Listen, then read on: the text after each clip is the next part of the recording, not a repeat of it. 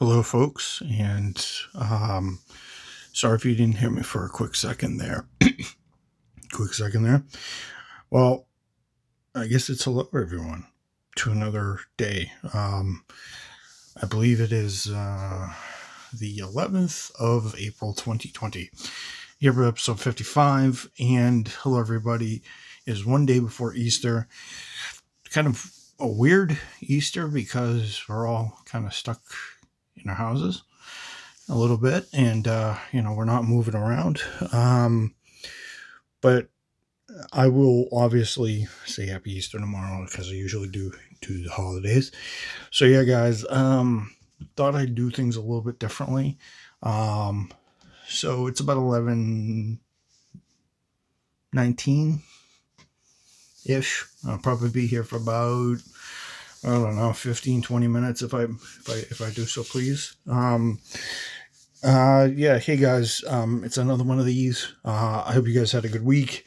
Well, I hope you guys survived another week because of all this craziness, and everything. I hope you guys I hope we all just hunker down, stay safe, social distance, and all these other measures. I told all those essential workers out there that are putting their lives on the line.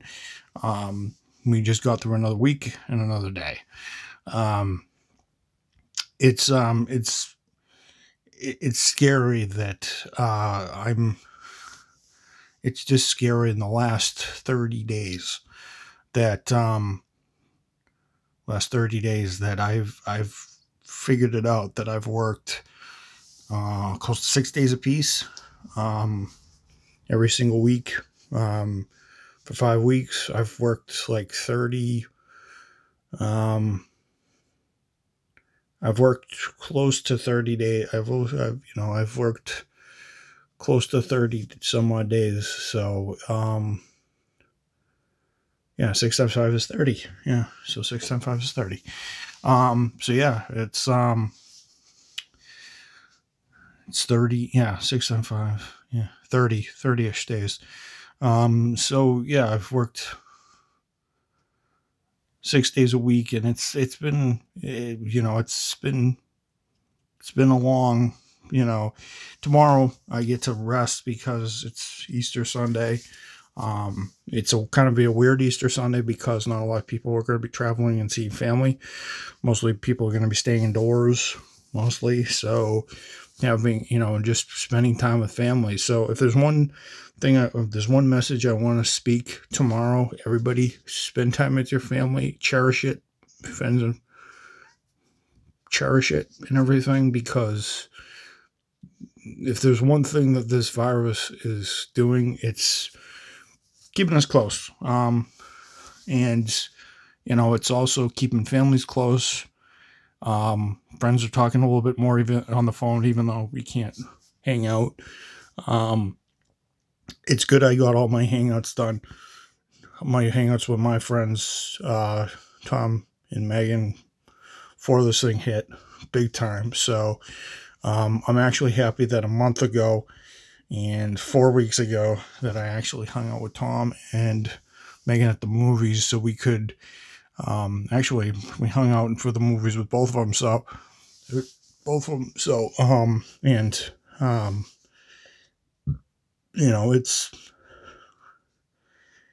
think it was a good thing.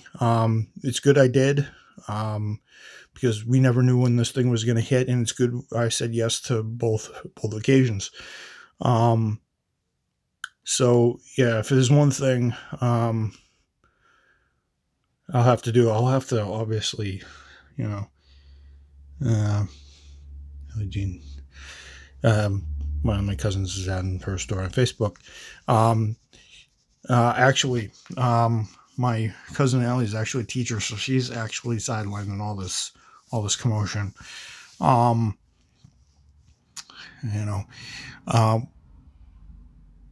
We're going to do a Zoom conference meeting tomorrow, and it'll be good because we're not going to be able to talk to each other face to face. Usually we go over to my Uncle Mike's house, and we usually have Easter celebration there. Unfortunately, because of this menace that we're trying to combat. Can't do that. Obviously, this is the next best thing, and thanks to technology, we can do that.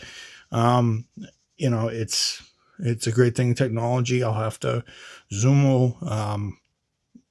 It's something I want to discover because who knows, maybe Zoom can be a platform for me later, and everything else. So, you know, it's one of those things that might be a future endeavor, wink, wink, and everything else. So yeah, so you know, I'll try to shoot my episode early tomorrow, before I have dinner and everything. Actually, I may shoot it early in the morning. I'm going to shoot a vlog at 11, at like maybe 10:30 tomorrow morning. It's going to be super rare, and it's going to be the first time ever that I've shot a vlog at 10 o'clock. Probably, or 11:30, or whenever it's going to be. But I will tell you this, guys, you know, it's all good and everything. But enough about the dreariness, enough about that. I just want to say that I just want to weigh in on a couple of things that I kind of missed, although I should have honored.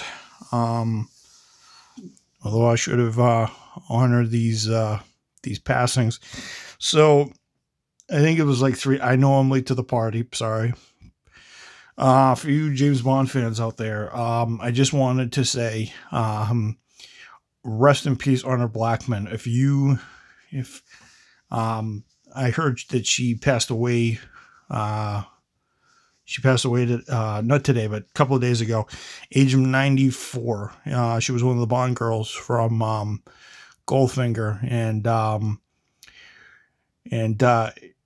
you know, it's actually quite funny. 1964, when the movie came out, pretty highbrow with her name. For those of you who do not know, Honor Blackman is the 100%, and hopefully, I may not put this as a kid video. Unfortunately, I may put, but I just want to say that Honor Blackman, of course, played the very famous Bond girl, Pussy Galore. For those of you who grew up with the Bond movies back in the 60s, you guys will know how highbrow that name was. And a lot of guys had fun with that one back in the 60s. A lot of people didn't think that would have gone past the censors, but it did. So she did actually,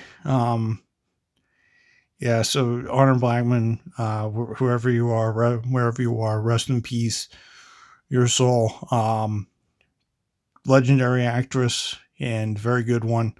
I saw her in Goldfinger, maybe something else, but she's, she's well known throughout the world in the Bond movie lore. I do not know if I'm going to get. I do not know if I'm going to get hit off YouTube for saying her movie name, but it was just one of those things. When I first watched the movie, I was like, wow. Somewhat, I knew what the terminology was back then, but, kind of funny, kind of disturbing, but that was one thing we couldn't say in school. So, and we had this rule in school where we couldn't be vulgar. So, but, back then it was pretty much testing the limits. So I'm going to hold 30-second rest in peace for Honor Blackman.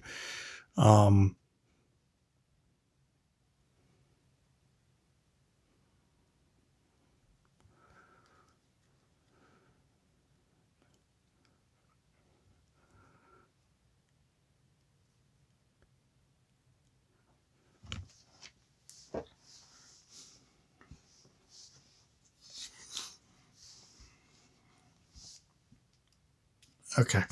All right. I just wanted to do a rest in peace for Honor Blackman because I didn't cover it. And I just wanted to just say that because I know it's a couple of days. I know I'm late to the party, but I wanted to say RIP, rest in peace to Honor Blackman. Of course, you know. So yeah, it was just one of those things. But yeah, that's one other thing. Another thing I have to say is I just want to touch base upon this. Right now, there is a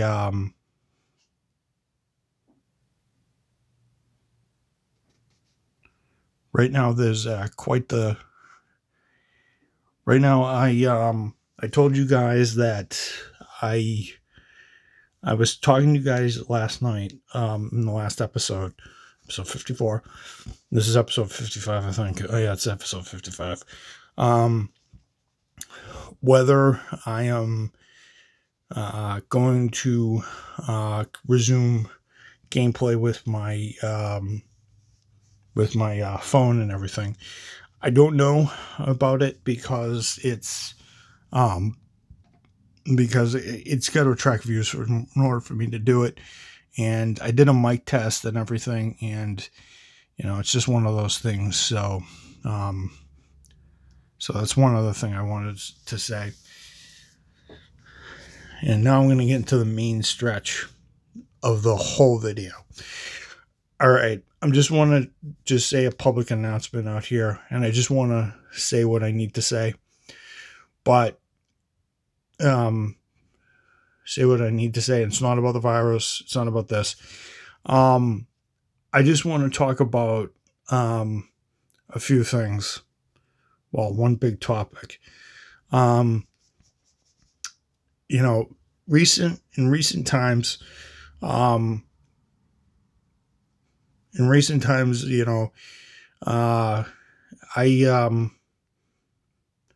told you guys about that, about my work related stuff. I haven't talked about work in a while. I've talked to you guys about some of the situations. So in the last month or so, we've had to all change our performance and kind of pick up our performances up a little bit. And, the amount of change that a team has had to go through in order to accommodate everything, like my team at 2258,